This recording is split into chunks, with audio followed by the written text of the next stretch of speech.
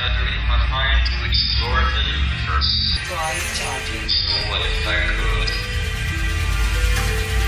Imagine I could go anywhere and see everything. This bad boy, I can. This is truly the sad life of an MK Ultra mind control victim. Their stories are always so similar. As you can clearly see here, the first scene of Lady Gaga's music video begins with her performing in front of thousands of fans, something she's very used to. But immediately after, we see Lady Gaga start speedily driving away from the overwhelming crowd. This undeniably represents Lady Gaga's leave of absence from the Illuminati-controlled music industry. This point is further proven by Lady Gaga's emotional interview at the 2015 Revolution Summit. I have had to make decisions like, why am I unhappy? Okay, Stephanie Gaga, hybrid person, why are you unhappy? Why is it that you want to quit music a couple years ago?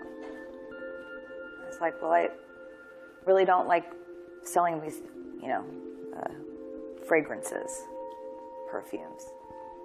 I don't like wasting my time spending days just shaking people's hands and smiling and taking selfies. It feels shallow to my existence. I have a lot more to offer than my image. I don't like being used to make people money. I feel sad when I'm overworked and that I've just become a money-making machine and that my passion and my creativity take a back seat. That makes me unhappy. So what did I do? I started to say, no, I'm not doing that. I don't want to do that. I'm not taking that picture. I'm not going to that event.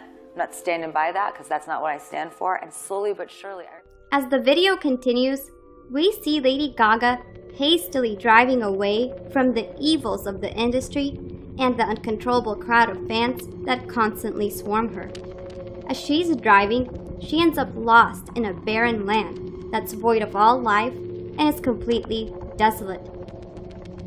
The image of the barren land has very occult ties and is frequently used throughout various music videos by the elites. To further understand the symbolism of the barren land or the desert, we must read Luke chapter 11.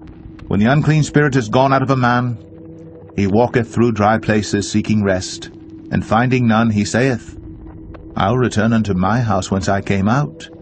And when he cometh, he findeth it swept and garnished. Then goeth he and taketh to him 7 other spirits, more wicked than himself, and they enter in and dwell there. And the last state of that man is worse than the first. In essence, this describes that only the wicked find their way to the barren land looking for rest. That journey never ends successfully. Unmistakably, Lady Gaga reveals to many that she is being possessed and tortured by demons and unclean spirits due to her occult ties with the Illuminati music industry. Once again, this is further proven by Lady Gaga herself. I had this dream quite recently that was so terrifying, so morbid and terrifying, and I called Deepak Chopra, who I work with, and I was telling him my dream, terrified, that the devil, and the dream was so terrifying, I thought somehow a devil force was trying to take hold of me, a darkness.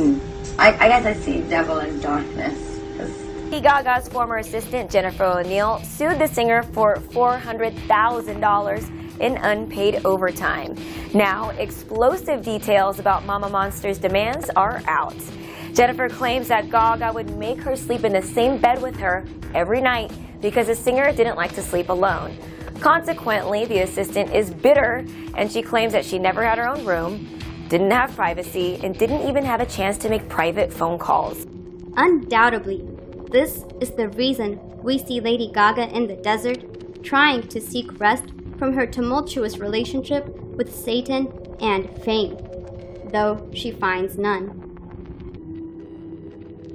He bringeth out those which are bound with chains, but the rebellious dwell in a dry land. Hey guys, welcome back to Clever Music. I'm Bridget Daly in Hollywood with a bizarre Gaga update. She's apparently having some wicked night terrors. Now, sources say Gaga's been having a recurring nightmare about the devil. Now, Gaga explained the dream is about a phantom taking her into a room where there's a blonde girl with ropes tied to her limbs, pulling her apart. How creepy is that? Well, we certainly hope it's getting better. We'd be scared to fall asleep if we were Gaga. What do you guys think she needs to do to stop these night terrors for good?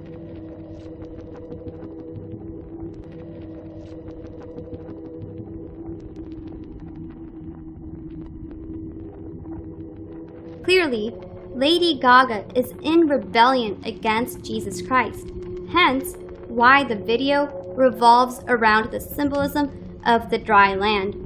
Lady Gaga is being portrayed as a rebel who walks with the original rebel, Satan. And because Lady Gaga is in rebellion, she has opened herself up to demonic possession and entities that can never leave her alone.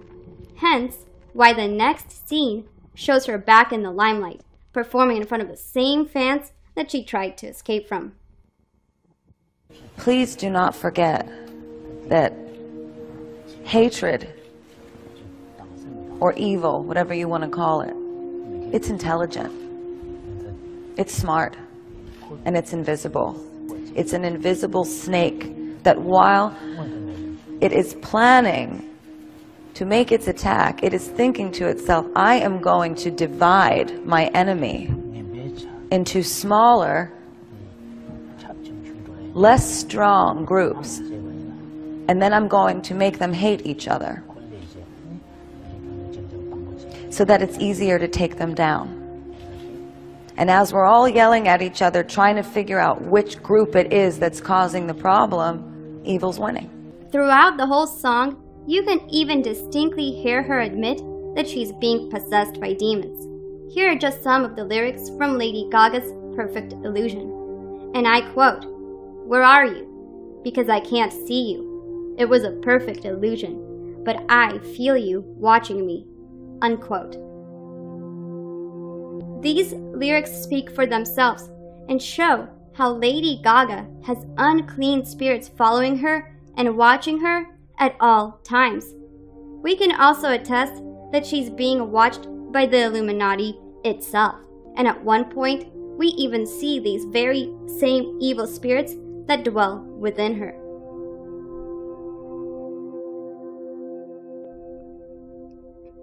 So in essence, Lady Gaga shows us how she tried to leave the industry and the demons within it, but in the end, she succumbed to the pressure and came back because of the heavy mind control the elites have her under.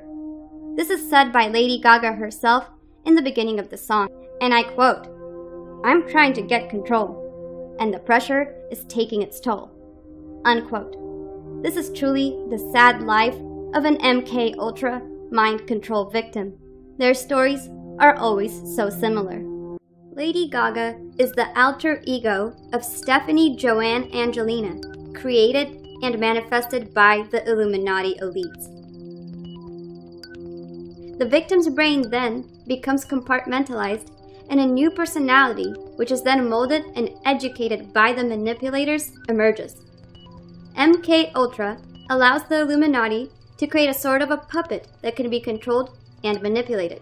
This type of programming also allows the victim, or Lady Gaga, to do things that she would not normally agree to, and it also prevents the victims from truly walking away or exposing the industry. This alter ego is used to push certain agendas on the masses through her fame. Project Monarch, or MK Ultra, is a mind control technique secretly funded by the government, which exposes the subject to a trauma so violent that his or her mind creates a dissociation. We can tell a monarch slave by the symbols the elites push hidden in plain sight, such as butterflies, one-eye symbolism, masks, bird cages, multiple alter egos, and so on. Sadly, Lady Gaga is not the only victim and will probably never be freed from this type of satanic abuse. Her music video exposes the industry for what it is, and she's letting her fans know that the industry is nothing but an illusion. Perfect on the outside, but wicked on the inside. Do you record while the bus is moving, or does it have to come to a stop? Yeah, well, sometimes they don't want to, and they're, Gaga, we can't get, the frequency's weird, and, it's sounding a little bit strange, and I'm like, if you don't get this right now, I swear to Lucifer, I swear to Lucifer, I swear to Lucifer, I swear to Lucifer.